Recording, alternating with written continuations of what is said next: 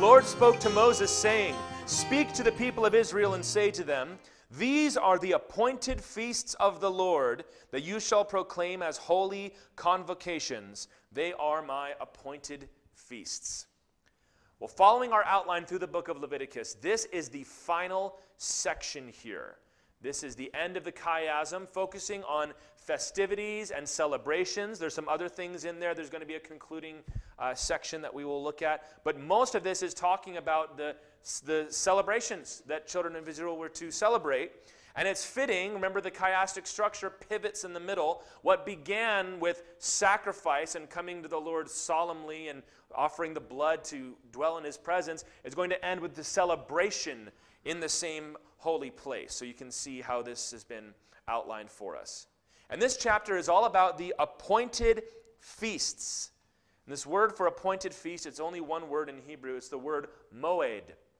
And it just means appointment, which I think is kind of fun. It says, These are my appointments.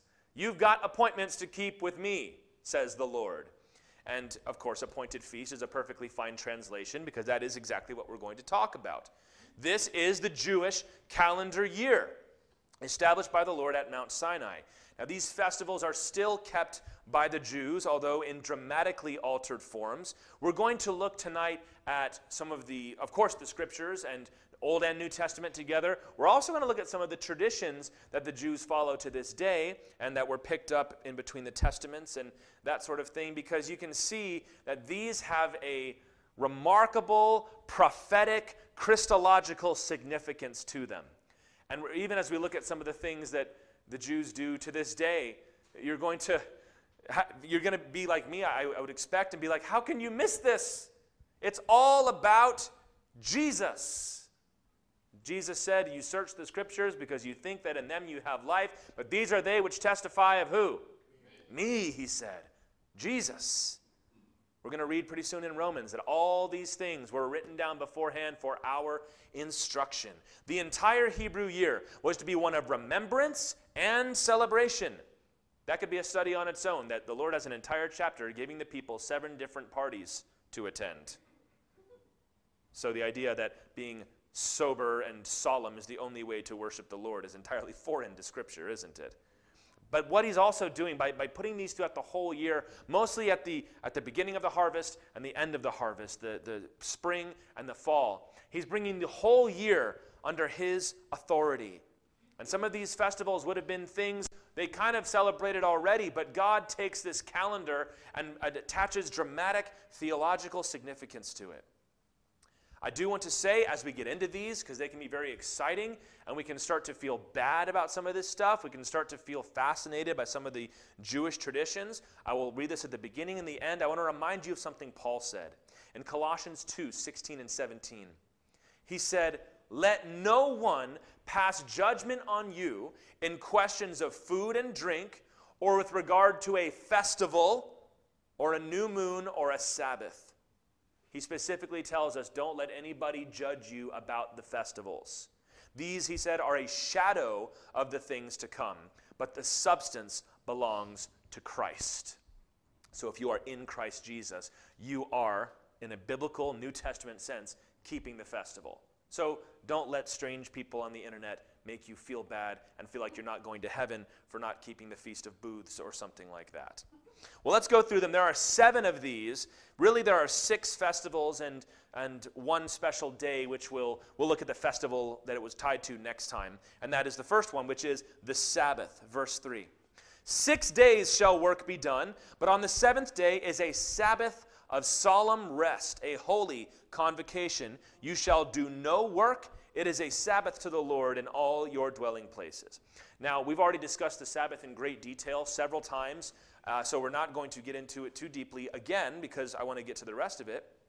But I'll just remind you, the Sabbath is following God's example in resting on the 7th day after creation. That's Genesis chapter 2, verse 3. By the way, there's going to be a lot of scripture flying fast and furious tonight, so if you're taking notes, you should be ready for that. I tried to put as much of it on the slides as I could, but I didn't get it all. So the Sabbath day is Genesis chapter 2, verse 3. This was a day primarily, and Jesus will draw this out a lot, primarily for rest, but you can see it was also for a holy convocation. So this is where the tradition of the synagogues would grow up, and by the time we get to Jesus, it was ossified into something that needed to be shaken up. But it was still, of course, a good thing. Now, as we discuss these holy days, he says you're going to have a Sabbath every, what we'd call Saturday, and you will also see that in the 6 feasts that follow, there were 7 extra Sabbath days throughout the year. You can follow and try to count them as we go through if you like. 7 special Sabbaths. The number 7 is pretty significant in the Hebrew calendar, as it is in ours. Our week is 7 days, of course. And Jesus, as I said, had a lot to say about the Sabbath, especially the legalistic demands of the Pharisees. Say, what are we supposed to do on the Sabbath? Well, there you go, right there in verse 3. But they had books and encyclopedias of requirements for the Sabbath day. But Jesus reminded us that it was to be a gift, and that he himself had authority over the Sabbath. Because remember, as Paul said, the substance of these things is Christ. In Mark 2, 27 and 28, Jesus said, the Sabbath was made for man, not man for the Sabbath. So the Son of Man is Lord even of the Sabbath. He's saying, the Sabbath day is your day off. And you've turned it into something that everybody dreads because, as in certain traditions that we have today, you have to pre-tear your toilet paper. Because if you tear it on the Sabbath day, you're violating the Sabbath. Jesus is like, you've taken the Sabbath and made it into this gigantic headache for everybody. When I made this to be something for you, and something for your hired workers, and something for your animals, and for your fields. The Sabbath was primarily a mark of distinction for the Jews, which is also one of the reasons why the Lord does not require the Sabbath of his New Testament Christians, because it is fulfilled in Jesus Christ. Hebrews chapter 4 spends a whole chapter talking about how Jesus Christ is our Sabbath rest. How cool is that? I'll read verses 9 and 10. He said, so then there remains a Sabbath rest for the people of God.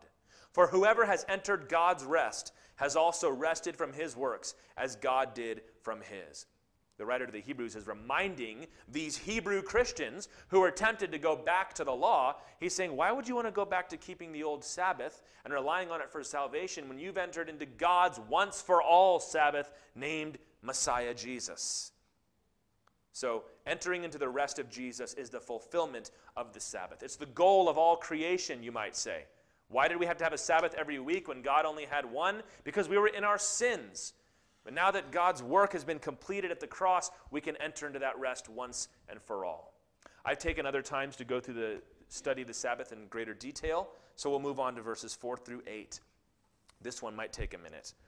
Verses 4 through 8. These are the appointed feasts of the Lord, the holy convocations which you shall proclaim at the time appointed for them. In the first month, on the 14th day of the month at twilight, is the Lord's Passover. And on the 15th day of the same month is the feast of unleavened bread to the Lord. For 7 days you shall eat unleavened bread. On the first day you shall have a holy convocation. You shall not do any ordinary work. But you shall present a food offering to the Lord for 7 days. On the 7th day is a holy convocation. You shall not do any ordinary work. So the first proper feast, we just looked at the Sabbath, which is included in the list, but really until we get to the Sabbath year and the year of Jubilee in the following chapters, it's just going to leave it as that one day. So we come to the Passover. In Hebrew, this is Pesach. So if you've ever known a Jewish friend of yours and they reference Pesach, that's what this is. You maybe have heard Jesus referred to as the Paschal Lamb before. It's related to that etymologically. And this is discussed in Exodus chapter 12. And we looked at this in detail on how the ceremonies would go. This is when they took the blood of the lamb, they spread it on the doorposts, and the angel of death passed them over, and that's where the name comes from, Passover. This would take place, it says, in the first month, which for them was the month of Nisan. This is around March, April for us in our calendar. And this would kick off the Feast of Unleavened Bread. So you'd have Passover, and then the next day would begin the Feast of Unleavened Bread. I believe in the past I may have gotten that backwards. So let me, if I haven't done so already, let me offer a correction to that. There it says it was Passover and then the Feast of Unleavened Bread, which would last a week. So for that reason, Passover and the Feast of Unleavened Bread could be spoken of in one breath. So they would say the week of Passover. Even though Passover was one day, I think you can see how that would relate to it, kind of like the 12 days of Christmas, which I don't know where those came from, but it's a helpful illustration anyhow. And there was to be a Sabbath rest on the first and seventh days of unleavened bread, which is why when Jesus was crucified on Good Friday, which was the day of Passover, and was put in the tomb, they had to leave him in the tomb the next day because it was the Sabbath day, which was always the case that the first day of the Feast of Unleavened Bread, Holy Saturday in this case, was a Sabbath day. Also on the 8th day, so there's your first 2 extra Sabbaths. They were to eat the lamb. They were to eat unleavened bread and bitter herbs and drink wine to remember the blood of the lamb that kept the plague outside when they were getting ready to flee Egypt. That's where unleavened bread came from in the first place. He said, you're not going to have time for your bread to rise. Just cook it and make some flat bread, pack your stuff, and eat it with it on your back so that you can just go when the word comes. Now, of course, it's very easy to see the symbolism of Jesus Christ in the festival of Passover, isn't it? Jesus Christ is our Passover lamb. He was the one who died so that death would pass over us. He was the firstborn son who died so that we did not have to die. Paul in 1 Corinthians 5 verse 7 says, "Cleanse out the old leaven that you may be a new lump, as you really are unleavened. For Christ, our Passover lamb, has been sacrificed." So in case you had any doubts about that, the New Testament understood that. Now he says, cleanse out the old leaven in that verse because our Passover lamb has been sacrificed. Now that's a verse that if you're a Gentile like myself, you might not get it right away. But this is where we start to get into some of the traditions that were followed for the Passover. If you've ever been to a Seder meal before, some of this will be familiar to you. And I'll try to do as best I can in the time that we have. This corresponds to the tradition where they would get all the leaven out of the house. You had to go through that house and make sure there was no leaven in it, and it became a game for the kids to try to get the leaven out. And this is what Paul is saying. You likewise, leaven, yeast is a symbol of sin. He says, purge it out of your life.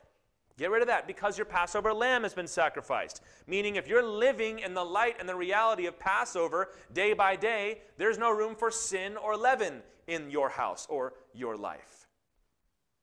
Now when we start looking at the Last Supper, and we realize that the Last Supper was a Passover meal, Luke 22:11, right? Jesus said, go out and prepare a place where I can eat the Passover. Shows us a little more. Now, real quick, a little timing thing here. We say, wait a minute, if Jesus was crucified on Friday and he ate the Passover meal, which was supposed to be on a Friday, how did we have time?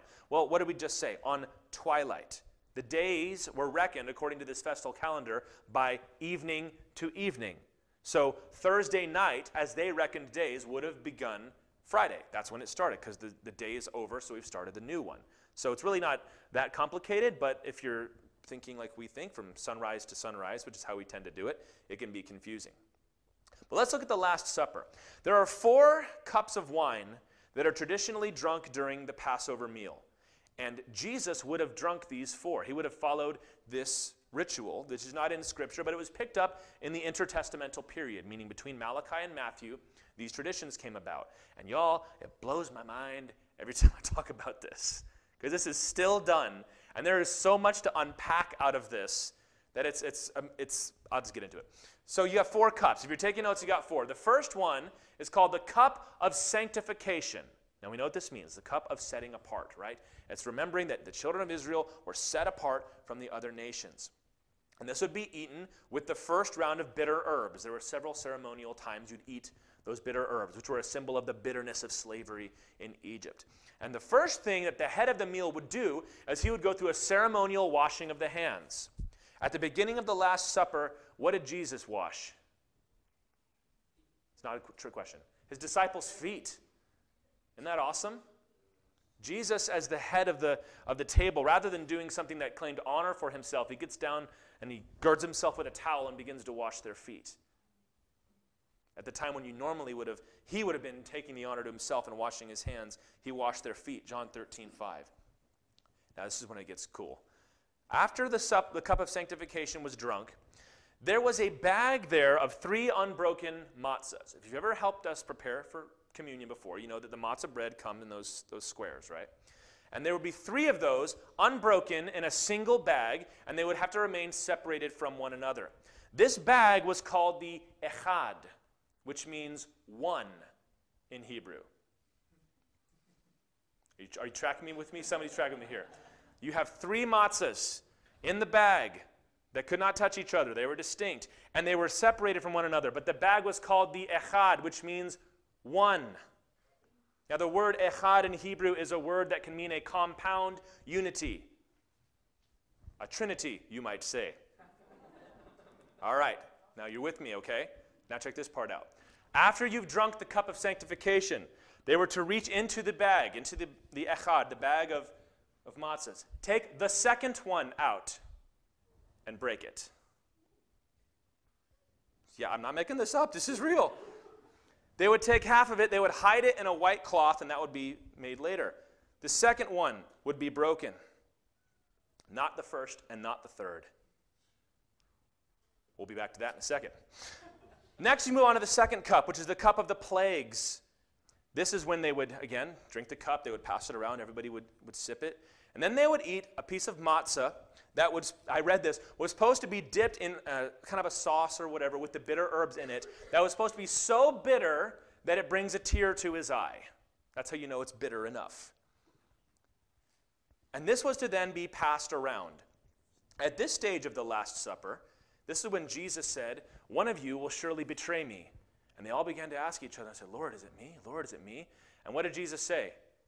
"It is the one to whom I give this piece of bread after I have dipped it in the bitter herbs that was supposed to bring a tear to his eye." And he handed it to Judas. After that, now remember, Judas leaves immediately, right?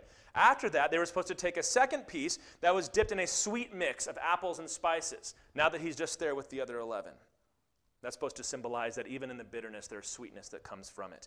And if you've ever watched the Ten Commandments, Cecil B. DeMille's movie, or if you've ever been to a Seder meal, maybe you grew up Jewish, I don't know. This is when the 4 questions are asked. If you know the 4 questions. And they're all with the refrain, "Why is this night different from all other nights?" This is when the meal proper would be eaten. They would eat now in these days, they add an egg to the meal. It's supposed to represent the temple that was destroyed. They have a bone of the lamb because they're not sacrificing lambs anymore. And that's when the children go out and they're supposed to look for that broken piece of matzah, for them to be taken out of the bag and broken and put somewhere in the house. And this was a game for the kids, maybe give the parents a chance to digest a little bit, I suppose. And they're supposed to find it and bring it back. Now, when they find it and bring it back, they're given a reward. It's broken, and everybody gets a piece. And after they've eaten that bread, they eat the third cup, which is called the cup of redemption. So keeping that in mind, so you find the piece of the second set of the one that had been broken.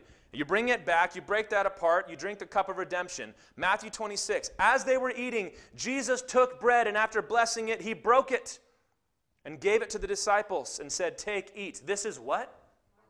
My body." What piece of bread was that?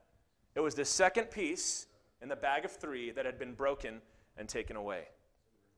Take, eat. This is my body. And he took a cup, which according to the tradition is the cup of what now? Redemption. And when he had given thanks, he gave it to them, said, "Drink it, all of you, for this is my blood of the new covenant, which is poured out for many for the forgiveness of sins." This is pretty wild, isn't it? And the fourth one is called the cup of praise. Now here's something else that would be done, and is still in fact done.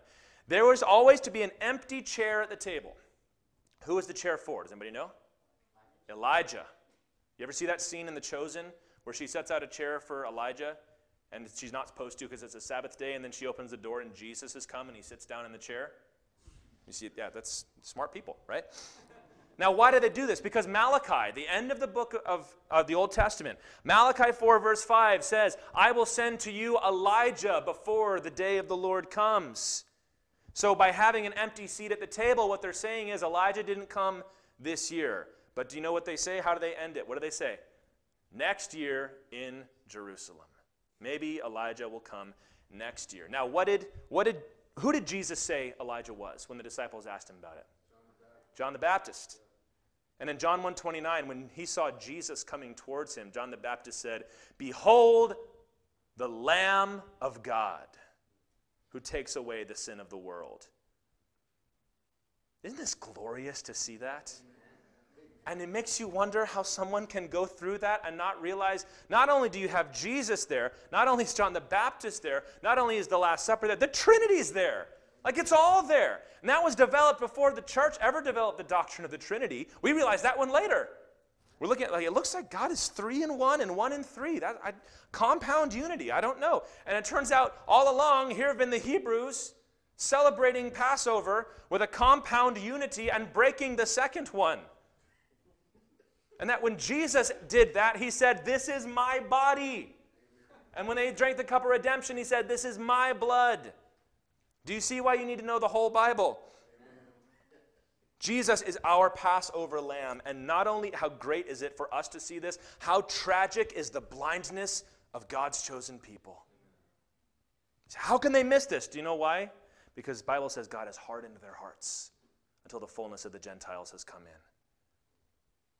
But every time we gather together for communion, and we take the bread and we take that cup, we're proclaiming and remembering the Lord Jesus until he comes. And when he comes, as we will see tonight, that's going to be when the blindness lifts. So that's Passover. That's Pesach. That's number 2. It's the first proper feast. And the second one, we're going to see in verses 9 through 14. "And the Lord spoke to Moses, saying, Speak to the people of Israel and say to them, When you come into the land that I give you and reap its harvest, you shall bring the sheaf of the first fruits of your harvest to the priest, and he shall wave the sheaf before the Lord so that you may be accepted. On the day after the Sabbath, the priest shall wave it. And on the day when you wave the sheaf, you shall offer a male lamb, a year old, without blemish, as a burnt offering to the Lord. And the grain offering with it shall be 2/10 of an ephah of fine flour mixed with oil, a food offering to the Lord with a pleasing aroma. And the drink offering with it shall be of wine, 1/4 of a hin. And you shall eat neither bread nor grain parched or fresh until this same day, until you have brought the offering of your God. It is a statute forever throughout your generations in all your dwellings." The second feast is the Feast of First Fruits. This was celebrated the first Sabbath after Passover. So there is overlap here between the Feast of Unleavened Bread and the Feast of First Fruits. The Feast of First Fruits and Passover were all part of this long celebration. Now what they would do is they would go to their fields. This was for the barley harvest. If you're taking notes, you can write that down. The barley harvest. And they were to gather one sheaf, so just one sheaf of barley, and bring that to the tabernacle. And it was a wave offering. We've talked about the wave offering, so they would wave them before the Lord. And they were to offer a burnt offering, which we discussed before, a grain offering, and a drink offering. And a drink offering is not specifically outlined of how you did it in the book of Leviticus, but the short answer is that you would pour it out. Paul would talk about himself being poured out as a drink offering unto the Lord. Also, they were not to eat any bread or any kind of cereal product until they had made this offering. It seems to be of that day. The idea being, don't wait, get up early and go get it done. Now, if you're keeping track, you can see this pattern here. Friday was the Passover meal. Saturday was the Sabbath day, and it also was the first day of the Feast of Unleavened Bread. And on Sunday was the Feast of First Fruits. And if you are following me, Jesus Christ was raised from the dead on the day of the Feast of First Fruits. 1 Corinthians 15:20, and I'll read verse 23. Let's read these with fresh understanding now. "But in fact, Christ has been raised from the dead, the first fruits of those who have fallen asleep. But each in his own order. Christ, the first fruits. And then at his coming, those who belong to Christ." We read that and go, "That's pretty cool, Paul. Where'd you come up with that?" And Paul goes, "It's in your Bible, dude. You got to read it." The first fruits. Have you ever wondered why in 1 Corinthians 5:4 it says that Christ was raised on the third day in accordance with the Scriptures? And then you search your Old Testament trying to find a place where it says on the third day. Now there's a place in Hosea that seems to be related to that. But the short answer is this. Passover's on Friday, Sabbath day's on Saturday, first fruits is on Sunday. That's the Scriptures that Jesus was raised according to on the third day. First fruits. Now why is that cool? Because just as Jesus was the first to be raised, and just as the sheaf brought was the first of the harvest, we also believe that we too will be raised with him. Jesus was not the last one to be raised from the dead. He was the first one to be raised from the dead.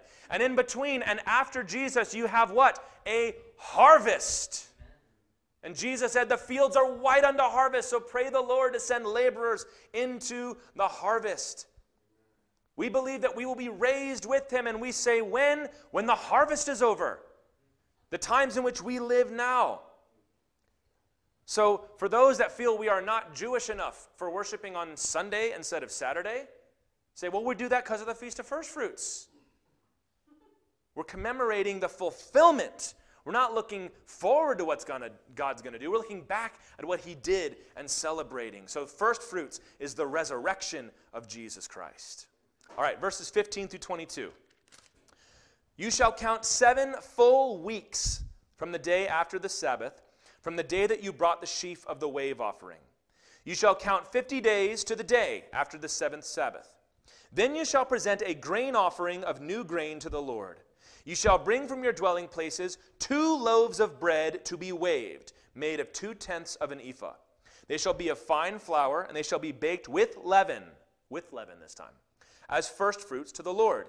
And you shall present with the bread 7 lambs a year old without blemish, and 1 bull from the herd, and 2 rams. They shall be a burnt offering to the Lord, with their grain offering and their drink offerings, a food offering with a pleasing aroma to the Lord. And you shall offer 1 male goat for a sin offering, and 2 male lambs a year old as a sacrifice of peace offerings.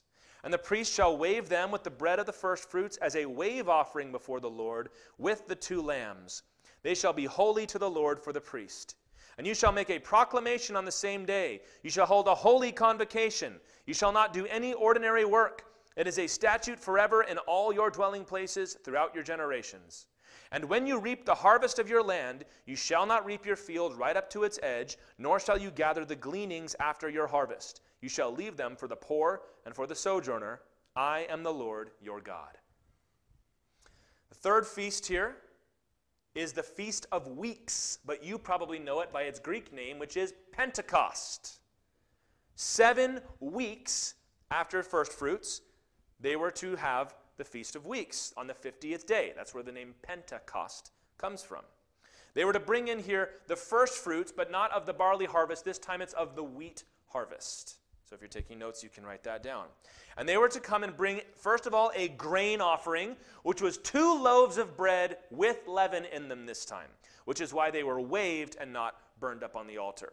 Also, they were to offer 7 lambs, 1 bull, and 2 rams as a burnt offering. That would have been representative for all the people. So everybody brings 2 loaves of bread, and then there's these animals for everybody. A goat for a sin offering, and then 2 lambs as peace offerings. Pentecost, we read, was also to be a day of Sabbath in which no work was done. So if you're tracking with me here, the first and final days of unleavened bread were to be special Sabbath days, as was Pentecost. And there's also a reminder stuck there in verse 22, not to harvest the whole field. We've already talked about this. Now, why is it being put in there again? Because he's reminding them, don't come and celebrate my harvest if you have not kept the laws of the harvest. Nobody is to go hungry on the day of Pentecost, or any day, but he offers it there as a good reminder. Traditionally, Pentecost was a celebration of the giving of the law. I think we discussed this in Exodus, that it was about 50 days from Egypt when they arrived at Mount Sinai and God gave Moses the law. And I don't need to build up to it. You all know what happened on the day of Pentecost in the book of Acts, don't you? Acts 2, verses 1 through 4. When the day of Pentecost arrived, they were all together in one place. And suddenly there came from heaven a sound like a mighty rushing wind, and it filled the entire house where they were sitting. And divided tongues as of fire appeared to them, and rested on each one of them. And they were all filled with the Holy Spirit, and began to speak in other tongues as the Spirit gave them utterance. They were all filled with the Spirit. So, Pentecost was a celebration of the giving of the law. But in the New Testament, we are told that we do not serve by the letter of the law, but by the Spirit who gives life. The Lord said, my new covenant, I'm going to write my law where? Jason prayed it during worship. Where's he going to write the law? On your hearts. So this was, in a sense, a second, better giving of the law. where the letter itself was closed. The dispensation was over, and the Lord put something new in the hearts of the people. 2 Corinthians 3 verse 6 says, the letter kills, but the Spirit gives life. Amen. And speaking of the letter killing and the Spirit giving life, how else was this like Sinai? Well, of course, like at Mount Sinai, there was wind and there was fire and there were voices coming out. But this time, not just one nation, but every nation was brought into God's new covenant. Also, speaking of the letter killing and the Spirit giving life, do you remember what the Levites had to do when they were worshiping the golden calf? They had to go through and violently put a stop to the worship. And 3,000 men were killed that day. When Peter preached his sermon at the day of Pentecost, how many men were saved? 3,000. The letter kills, the Spirit gives life. Isn't that awesome? Praise the Lord. This was the birthday of the church. These are the two loaves, the Jews and the Gentiles, being brought together into God's family. Why do they have leaven? Because we're still sinful, but God has accepted us anyway. Praise the Lord, right? That's Pentecost. Now, when we get to this part here, so we've looked at Passover and the unleavened bread. It's all rolled into one. Passover, first fruits, and Pentecost. These are the springtime feasts. Now, the next three are going to be the fall feasts. In between, you would have had the summertime. And it's also very interesting and prophetically significant, I think, that the first three things God did are separated by a long stretch of time before the next three things that God's going to do. Let's look at this, verses 23 through 25. This is a short one. And the Lord spoke to Moses, saying, speak to the people of Israel, saying, in the 7th month, so we were in the 1st month, now we're in the 7th month, on the 1st day of the month, you shall observe a day of solemn rest, there's another one, a memorial proclaimed with blast of trumpets, a holy convocation. You shall not do any ordinary work, and you shall present a food offering to the Lord. This is the Feast of Trumpets. It is also known by its more common Hebrew name, which is Rosh Hashanah. This is the Hebrew New Year. That stands for the chief or the head of the year. That's what that means in Hebrew. But it's also called the Feast of Trumpets. This would have been celebrated in the Hebrew month of Tishrei, which is around September, October by our calendar. And we're really not given a lot of details about the Feast of Trumpets. This is the first in what contemporary Judaism calls the high holy days, and they tend to celebrate creation on that day, among other things, though. They also will not worship, but they will remember and commemorate the different trumpets of the Old Testament. And there are a number of significant ones. Number one being Joshua's trumpet, right? And the walls came a-tumbling down. They also, I think very significantly from a Christian perspective, will remember the ram's horn when he said the Lord will provide a sacrifice on this mountain. Of course, the ram's horn would have been made into that shofar, the trumpet. And also, most significantly, the silver trumpets of the sanctuary, which we'll look at in more detail, but I'll read it now. Numbers chapter 10, verses 2 through 3. The Lord told Moses, make 2 silver trumpets. Of hammered work you shall make them, and you shall use them for summoning the congregation and for breaking camp. And when both are blown, all the congregation shall gather themselves to you at the entrance of the tent of meeting. And these, of course, would have been the trumpets that were blown on the day of the Feast of Trumpets. Now, these were lost at the temple's destruction with all of the other implements, of course, which only serves to highlight the pain of the Jews, that among the things you lost when you were scattered is you lost the thing that used to call you back together. And the Jews have been scattered from Israel until very recently. But now we are starting to see the children of Israel restored. The people are coming back into their land as was prophesied. So you might say that the gathering together of the people is beginning to be fulfilled again. And if we've been living in the summer of the church age, that it's starting to cool off a little bit. And the culmination of the process, of the trumpets being blown, at least I think from Paul's perspective, is the rapture of the church. If the last significant thing to happen in salvation history was Pentecost, what's the next thing we're waiting for? The rapture. 1 Corinthians 15, 51 through 52. Behold, I tell you a mystery. We shall not all sleep, but we shall all be changed in a moment, in the twinkling of an eye, at the last trumpet. For the trumpet will sound, and the dead will be raised imperishable, and we shall all be changed. In that chapter, I've already referenced, I think, 2 or 3 other festivals that Paul was pondering as he wrote that chapter. 1 Thessalonians 4:16 through 17. For the Lord himself will descend from heaven with a cry of command, with the voice of an archangel, and with the sound of the trumpet of God. And the dead in Christ will rise first. Then we who are alive, who are left, will be caught up together with them in the clouds to meet the Lord in the air, and so we will always be with the Lord. When Paul thought of the Lord rapturing his church, bringing them together, he was thinking about it in terms of trumpets. What were the trumpets for? They were to call God's people together. God, when that happens, he will call home the Jews. We're seeing the first parts of that now. And he'll call home the church. That's the next thing in God's plan. When the trumpet will sound, I love this. Whoever is teaching our children's ministry, you guys are doing an outstanding job. The reason I say that is because I was eating dinner with my sons and daughter the other night, and Colt sat up and said, Dad, I can't wait for the last trumpet. I said, why is that? He said, because that's when I forget what it's called. And Micah said, rapture. And Colt, that's when the rapture is going to happen, and God is going to take us all up to heaven. I'm like, that's pretty cool. My little boy is sitting there during dinner, and you wonder what kids are thinking sometimes. He was sitting there thinking about the rapture. I love it. That's what's next in God's plan, the fulfillment. The first three have been fulfilled. We're waiting for the next three to be fulfilled.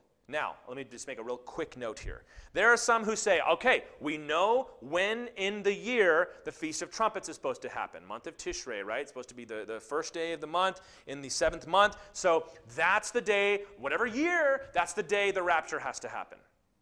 Well, no. Maybe, but Jesus said in Mark 13:32, nobody knows the day nor the hour. And he said in Acts chapter 1, verse 7, no one knows the times or the seasons. So you don't know. But we do see from this that God has appointments to keep with humanity. And we better be ready for them. Are you ready? If Jesus were to come back today, would you be ready? And I might add, by the way, even if you do not hold as we do to a pre-tribulational rapture position, the sounding of the trumpet still inaugurates the return of the Lord. So you can still grab the symbolic significance out of this, even if you don't interpret it quite the way we would. Let's get on to the next one. Verse 26. And the Lord spoke to Moses, saying, now on the 10th day of the 7th month, so we did the first day of the 7th month, now we're on the 10th day of the same month, is the Day of Atonement. It shall be for you a time of holy convocation. You shall afflict yourselves and present a food offering to the Lord, and you shall not do any work on that very day. There is another one. For it is a day of atonement, to make atonement for you before the Lord your God. For whoever is not afflicted on that very day shall be cut off from his people.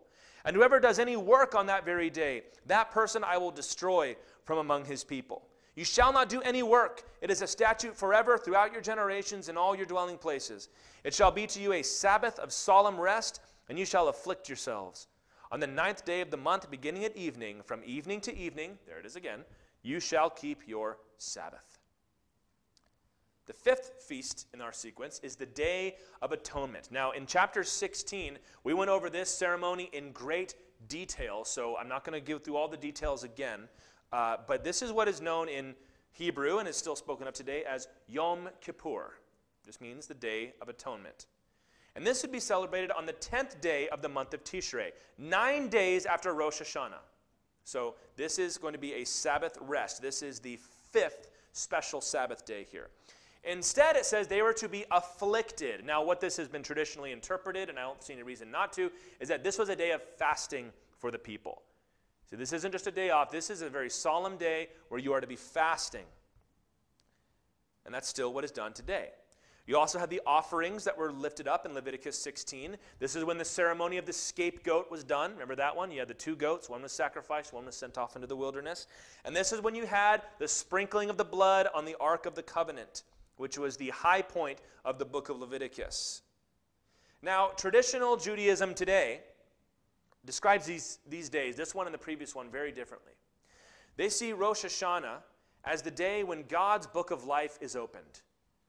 And on Yom Kippur is when he closes it. And you have 10 days in which you are to be righteous and contemplative and think on your sins and feel sorry for them so that God will write your name down in the book of life. Now, whether this is taken symbolically or quite literally will depend on the synagogue that you're talking about. Because you have to reinterpret it, because the Day of Atonement was all about blood being sacrificed. And the rabbis concluded, well, since God destroyed the temple, there must not be any need any longer for sacrifices. So all we have to do is think about it and feel bad for ourselves. They are right in that there is no longer a need for sacrifice. But they are wrong in thinking that they do not still need the blood to cover their sins. How can you conclude that? We talked about this in chapter 16. The center of chapter 16, the center of Leviticus, the center of the Torah itself is the sprinkling of the blood in the holy place. Leviticus 16, 14, and 15. That's the whole point. That is how we can dwell with God. If you do not believe that Jesus was that for you, and you do not have the opportunity to do it, how in the world can you conclude that you have been atoned for? The writer to the Hebrews, of course this is New Testament, but he was a Jew writing to Jews. Hebrews 9:22, he said, under the law, almost everything is purified with blood. And without the shedding of blood, there is no forgiveness of sins. He's not innovating there. He's reminding them of what the law has already said. The reason there are no more sacrifices is because Jesus Christ is the final sacrifice for sins. Once for all, remember? But we look back on our Day of Atonement when Jesus died once for all, and the hard truth is that Israel has not received their atonement yet. Romans 11:25, Paul said, I do not want you to be ignorant of this mystery. Partial hardening has come upon the Jews. This is what Jesus pronounced upon them when they rejected him, when he knew they were going to reject him that week. And we say, is there ever going to be a day when they're welcomed back into God's family? There sure is. After the trumpet, we talked about trumpets, right? After the church has been raptured, we believe, the world enters 7 years of great tribulation. Jeremiah 30, verse 7 calls this the time of Jacob's trouble. So who's the tribulation focusing on primarily? Jacob, which is another name for Israel. Scholars in this room, I like that. When God will afflict the world. I find it significant that he says you must be afflicted during this time. And those 7 years, when we see the fulfillment of this feast, is when the world will be afflicted. Especially Israel, who will not only face the trouble that comes upon all the world, but will specifically be singled out by the Antichrist for destruction. We talk about Armageddon sometimes, right? We say, oh, Armageddon has come, like the end of the world. But you do realize that Armageddon is when it's really not one battle, it's a campaign of battles, you might say, where the Antichrist first crushes his enemies and then turns around and at the peak of his power says, now where are those Hebrews hiding? He marches on Jerusalem. He marches on the place in the wilderness where they're hiding. And that is when the children of Israel will cry out for Messiah's help for the first time. The hardness will be lifted from their hearts. And they will cry out to their Messiah saying, we need your help now. Hosanna, right? Save us now. And Zechariah 12, verse 10, and then I'll read chapter 13, verse 1. I will pour out on the house of David in that day. In the context, he's describing when all of Israel is surrounded and they're about to be destroyed. He says, then I will pour out on the house of David and the inhabitants of Jerusalem a spirit of grace and pleas for mercy, so that when they look on me, on him whom they have pierced, they shall mourn for him as one mourns for an only child, and weep bitterly over him as one weeps over a firstborn.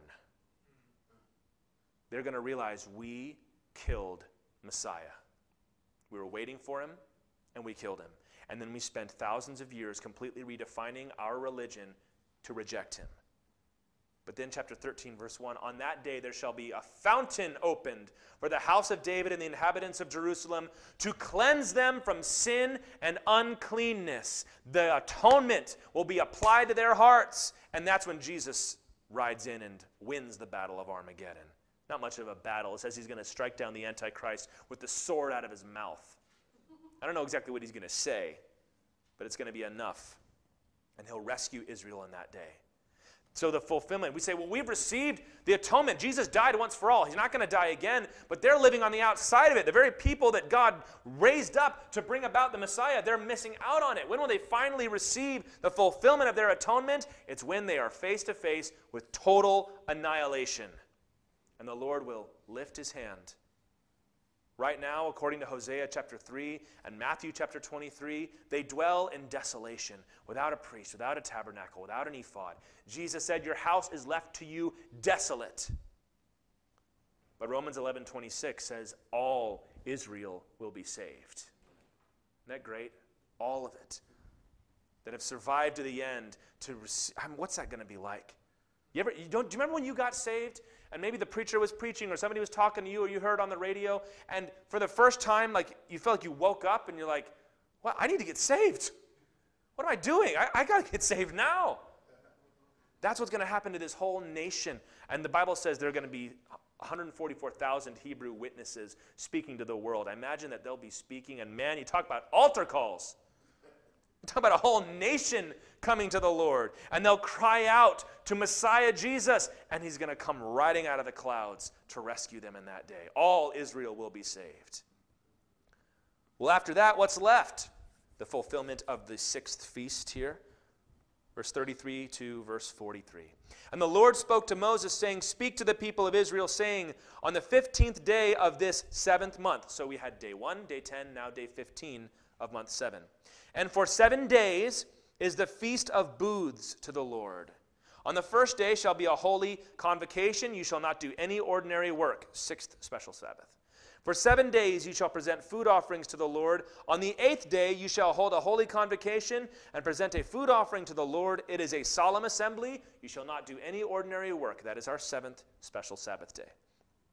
These are the appointed feasts of the Lord, which you shall proclaim as times of holy convocation, for presenting to the Lord food offerings, burnt offerings, and grain offerings, sacrifices and drink offerings, each on its proper day.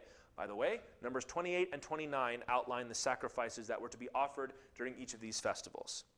Besides the Lord's Sabbaths, and besides your gifts, and beside all your vow offerings, and besides all your free will offerings, which you give to the Lord.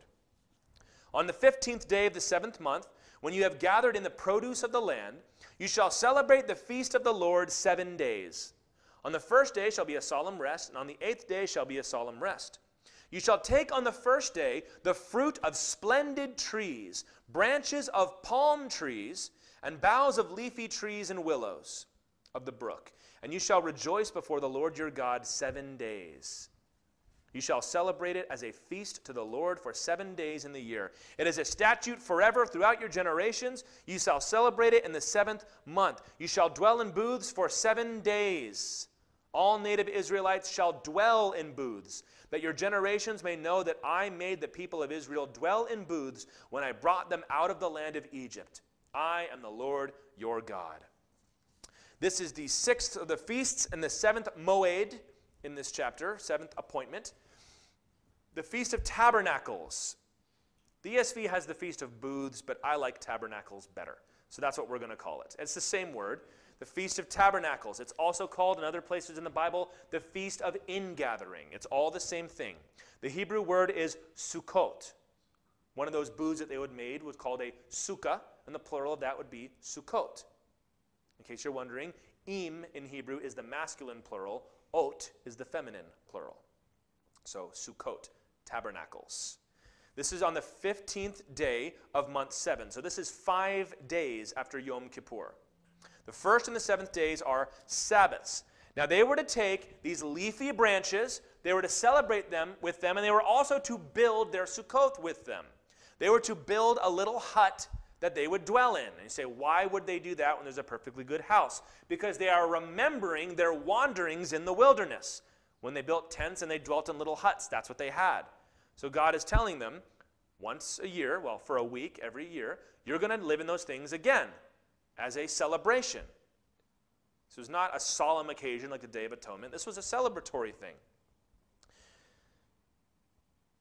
Tabernacles, along with Passover and the first fruits, were the required feasts. Exodus chapter 23 talks about the 3 feasts that every Hebrew male had to come to. One was Passover, the other was first fruits, and the other was tabernacles. Now remember, Passover and first fruits were only 2 days apart from one another. So this was 2 times a year when they were to come to Jerusalem. One in the spring, one in the fall, 6 months apart at the barley and wheat harvest, and then at the end of the year when they brought in the rest of the harvest. Now, what they would do, and we're going to get into some of the traditions here that are right along with what this chapter says, they would gather in the temple, they would wave the branches, and these bounds of branches were called lulav. And they would wave them around, and they would sing on the Feast of Tabernacles, Hosanna, which, if you know your Bible, comes from Psalm 118. Now, if you've read Psalm 118, it's a psalm of deliverance. It's a psalm of exalting the nation. And for that reason, the lulav, those bounds of palm leaves, became the symbol of the Maccabean revolt. That was the day when Hosanna, when God saved us, when God raised up Mattathias and Judas Maccabee, who cast off Greece. They were fighting priests. Judas Maccabeus was named Judas the Hammer. He was a fighting priest. And they cast off Greece, and this is where the Feast of Hanukkah comes in, if you know that story. And they used as the symbol of the nation moving forward when they cast coins, and later on, that these lulav were not just celebrating the Feast of Tabernacles, but this rebellion. So it was a sign of deliverance, not just of provision through the wilderness. Now, when Jesus rode into Jerusalem on Palm Sunday, what did they do? They started shouting Hosanna and waving lulav. Now listen, this was not the season for that. So why are they doing this? Because, as you know, at this point I just described, this had become much more of a political and nationalist symbol. And they say, hey, if this is the guy, who cares if it's not the Feast of Tabernacles? Let's celebrate anyway, because that's what it represented to them. So you understand that now, why it's all tied together. But Jesus did some very significant things in his life during the Feast of Tabernacles, which are instructive for us. In John chapter 7, Jesus was having dinner with his family, James and Jude and Mary and all the rest, and Jesus' brothers started taunting him. If you're such a big shot, why don't you go on down to the feast and let everybody know who you are? Or are you scared that the Pharisees are going to go after you? Oh, you're fine to preach up in Galilee and Samaria where they can't get at you, but if you're a prophet, big brother, get down there and let them know. And from that moment on, it says that Jesus didn't see them anymore. And this is also, it seems in the scripture, when Mary started traveling with Jesus. So it could have been that there was a major rift in the family. But the reason they were fighting was because they were taunting him about going down to the Feast of Sukkot, the Feast of Tabernacles. This is where Jesus said, I'm not going down yet, but I'm going to go down later. Why did Jesus go later? Because he was going to make a dramatic entrance, as God often does. Now, in order to get this, you've got to know some of these traditions, which are totally accessible to you. You can go look them up. What they would do every day of the Feast of Tabernacles, the priest would take a golden pitcher. He would go down to the pool of Siloam. He would fill it up with water. And he would come back to the temple. And at this point, all the people are shouting and celebrating and waving the branches and singing, Hosanna! Blessed is he who comes in the name of the Lord. And he would pour out the water next to the altar so that it would flow. It was to remember how God gave them water from the rock in the wilderness. And they would do this every day. Now on the 7th day, they would do it 7 times. And this was called the great day of the feast. Now, knowing that, there's probably a verse sticking in your head here. Knowing this ceremony, it's a Feast of Sukkot. Everyone is there. They're celebrating the harvest. They're waving the branches. They're shouting, Hosanna, save us, Lord. They're pouring out the water. 7 times they pour this golden pitcher full of water out. And then in John 7:37 it says, on the last day of the feast, in parentheses there, of Tabernacles, the great day, Jesus stood up and cried out, if anyone thirsts, let him come to me and drink. Whoever believes in me, as the scripture has said, out of his heart will flow rivers of living water. Amen. Jesus was like asking for it here, wasn't he? Which is why you wonder, why are they trying to kill him? Because he's doing stuff like this. They're having this very celebratory moment. They're remembering how God provided water in the wilderness, and this guy from Nazareth stands up and says, it's all about me. And they're like, we've got to do something about this guy. And they said, go send the soldiers. And the soldiers are like, we can't arrest him. Have you heard him preach? But he's standing up and calling the attention to himself. The other thing they did during the Feast of Tabernacles was every night they would set up 75-foot candlesticks in the court of the women. This is where all the Jews could come in. And they would have to climb up, the men, and light these things. And they would do it every night and keep them lit. And I believe it was Josephus who says, or maybe it was from the Talmud, one of the two, who said, no man has known joy until he's been there for that celebration. It was a beautiful day. And they would light these things up. Well, you know what else happens in John 7 and 8? Now in John chapter 7, Jesus announces, come to me and drink. And then in John chapter 8, verse 12, still at the feast, what does he say? Jesus spoke to them saying, I am the light of the world. Whoever follows me will not walk in darkness, but will have the light of life. And here's what I think. So this is how they ended the day. Sometimes you've been to like maybe a fireworks show or something when they have all the lights down, and then that's kind of how they end with a big crash. They would end the Feast of Tabernacles at night by extinguishing all the lamps at once. That was kind of the way of, all right, party's over. Praise the Lord, we're going to go home now. I think that it was right at that moment that Jesus said that. I'll bet you they extinguished the lamps. It's pitch black. There's kind of that moment of quiet before everybody starts to talk again. And Jesus says, I am the light of the world. Again, you're thinking, Jesus, you're drawing a lot of attention to himself. By the way, so much for his brothers who said he was afraid, right? You're afraid to let people know who you are? Jesus is like, why don't you come to the feast and see what happens, fellas? Jesus said, you're waiting for the water of life. I can give that to you. You're looking for light in the darkness. I am the light in the darkness. I am the one who delivered you through the wilderness. Paul would say later that the rock that gave forth water was Christ. That pillar of fire that led them through the wilderness, Jesus says, that's me. He still is. They were waiting. All that celebration was looking for the one that would lead them out of the wilderness of bondage to Rome and into the kingdom. And that's God's final appointment. His final moed is to establish the kingdom. If the Day of Atonement will be fulfilled when Israel cries out to their Messiah, the next thing that happens is Christ will rule and reign from Jerusalem for 1,000 years. And you know why we know that this is how it's going to be fulfilled? Because Zechariah specifically tells us that the entire world will be coming to Jerusalem to celebrate Sukkoth, the Feast of Tabernacles, during the millennium. Zechariah 14, verses 16 and 17. This comes right after what we read before, where God pours out a spirit of grace and repentance on them. Then everyone who survives of all the nations that have come against Jerusalem shall go up year after year to worship the King, the Lord of hosts. By the way, they weren't supposed to worship the King. So why are they identifying their King with the Lord of hosts? Christology.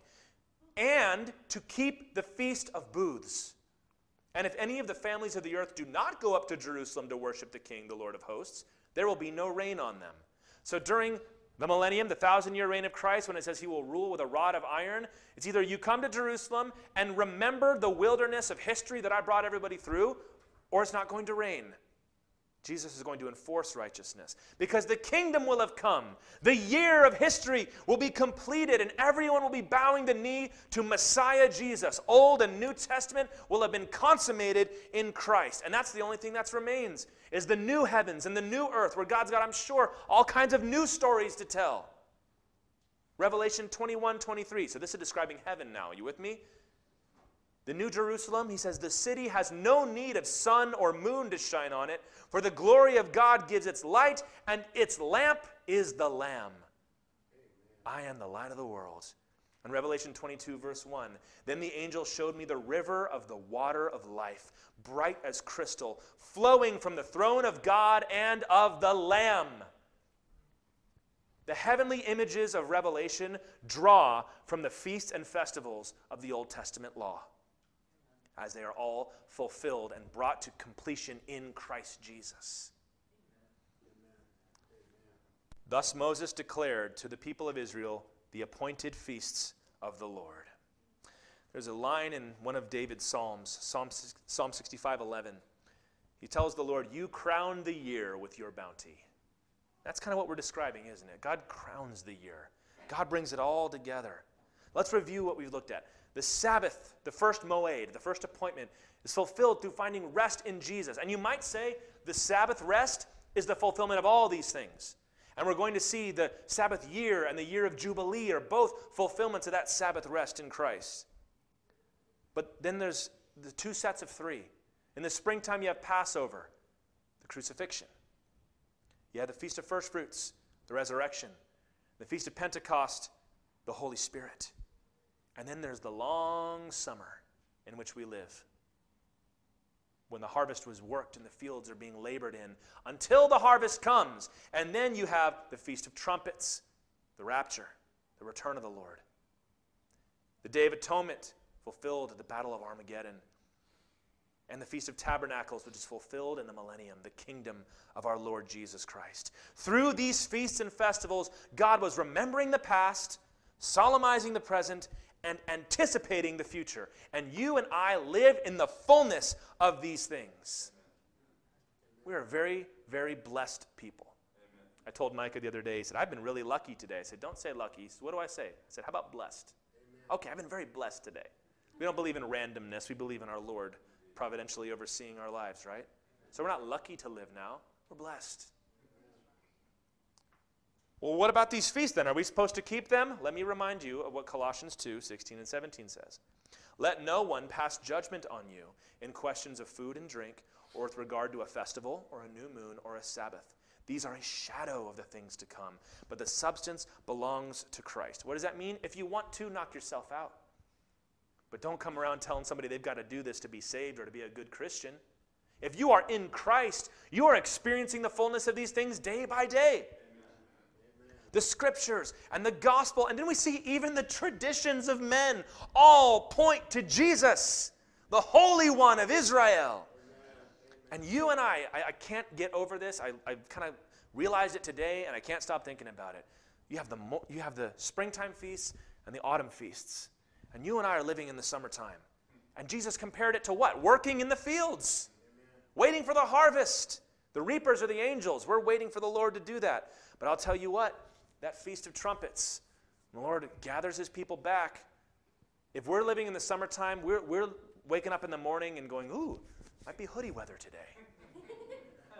Jesus is coming soon. He's calling his people back to their land. And the next thing to happen is the trumpet to sound and call us home.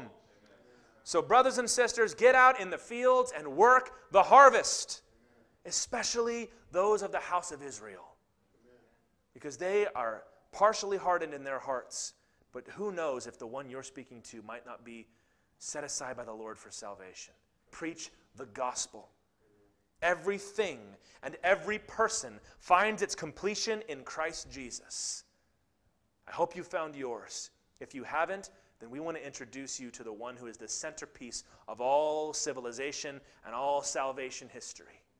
If you'll put your faith in him, all of the fullness and beauty and joy of the year of our Lord